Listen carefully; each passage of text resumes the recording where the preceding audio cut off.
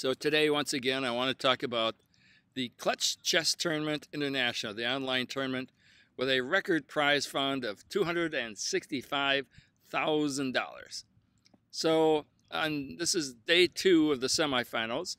It pits Magnus Carlsen against Aronian in one semifinal and Wesley So against Fabiano Caruana in the other one. And as you know, Carlsen and So came out of yesterday, round 1 of the semifinals, each ahead 6 points to 2. So Aronian and Caruana, their backs were to the wall. They had to come out swinging. Well, unfortunately, only one of those guys came out swinging, and that was Caruana. And he actually won the match because he won the second semifinal, day 2, and got enough points and won by 1 point against Wesley So. Aronian got demolished by Carlsen. So let's quickly talk about the Carlsen-Aronian games. In game 1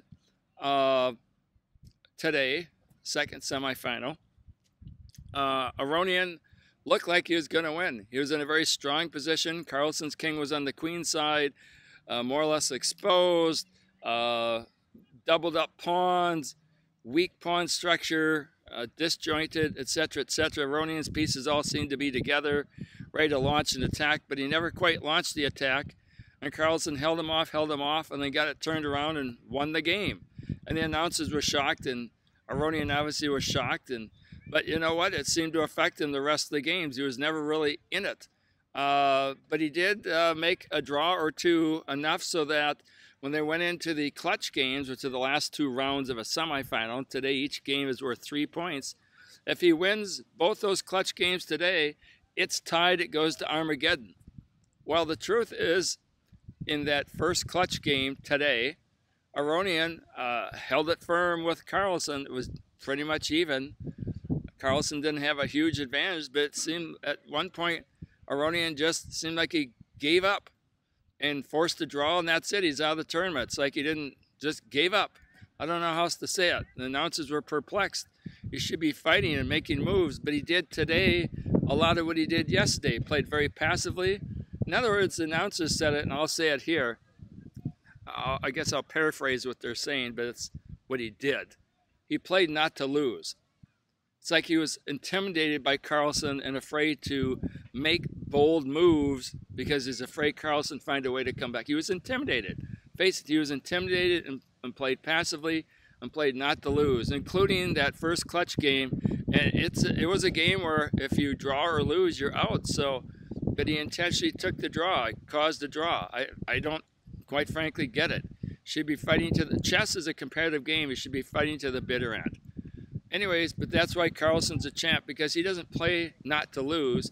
He plays to win. He's got Kasparov and Fischer instincts in him. He's out to get you, and he's not happy until he does. Even in that clutch game, when it looked like, oh, Carlsen just take the draw, he didn't. He tried to win it, and then Aronian forced the draw. So, but his fighting spirit was not there. And the commentators said that, you know, that first game, it looked promising, but he never quite recovered from that first game. And in these tournaments, I mean, it's 6 games today.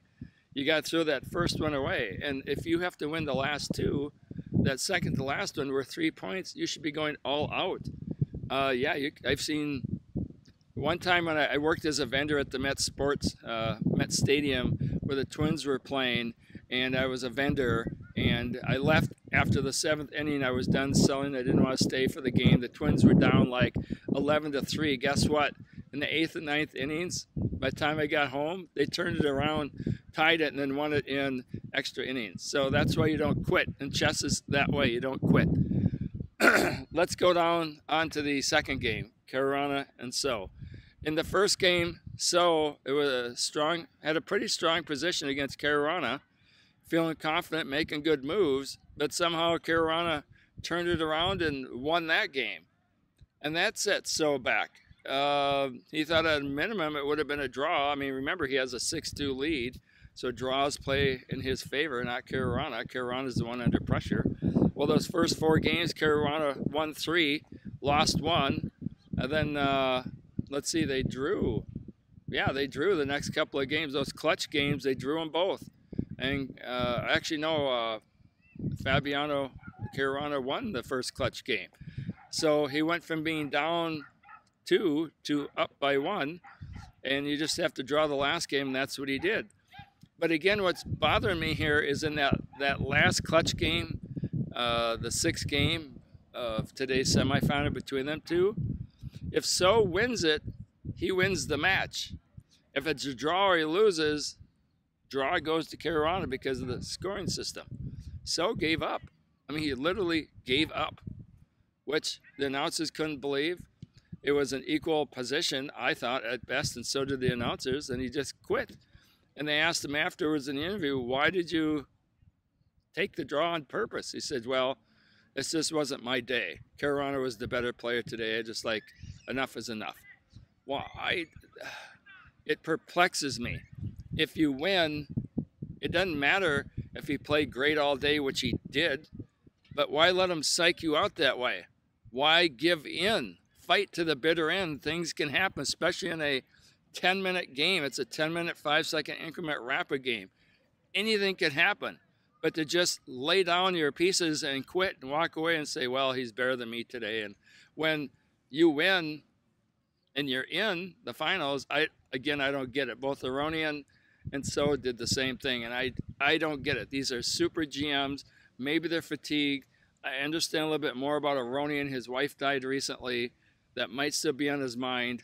I know how that goes when someone close to you passes away. But in chess, you got to fight to the bitter end, and that's what Carlsen does all the time, and Caruana. I guess that's why they're number 1 and 2 in the world. So I don't know about you, but I look forward to the finals tomorrow and the day after.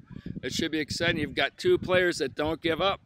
One was way down and just dug in and did it bit by bit and came back, and the other one had a big lead and poured it on. So we know they're not going to quit. They're going to go to the bitter end. Remember back in 2018, they played for the World Championship, and after 12 classical games, it was even. And then Carlsen took it in the rapids. So, and by this time, Caruana is better at rapids. He plays more online, and he's better at the speed chess. So, yeah, should be exciting. So I guess we'll see you tomorrow and over and out. And that's Sports Blab.